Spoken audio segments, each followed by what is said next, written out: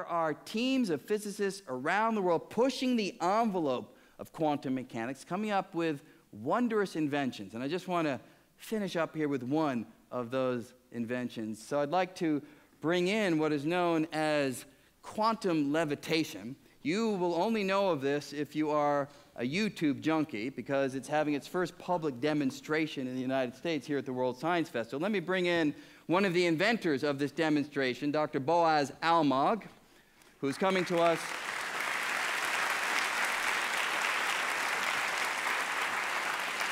from Tel Aviv University, the superconductivity group with Professor Deutscher.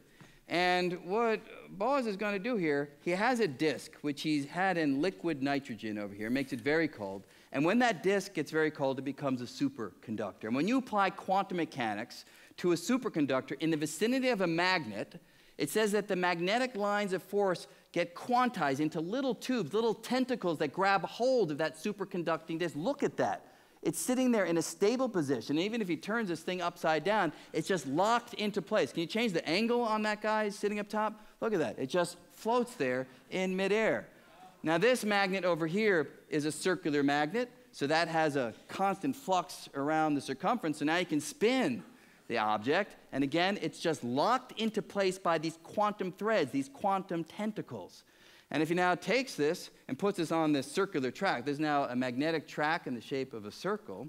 And again, the flux is constant along the track. So if you let this go, is that amazing or what?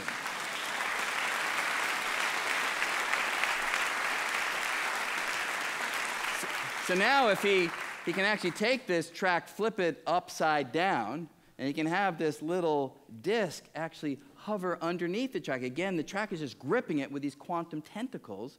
So let's see if that one goes. Look at it. Just hovering underneath, sort of like a little flying saucer as it goes around the track.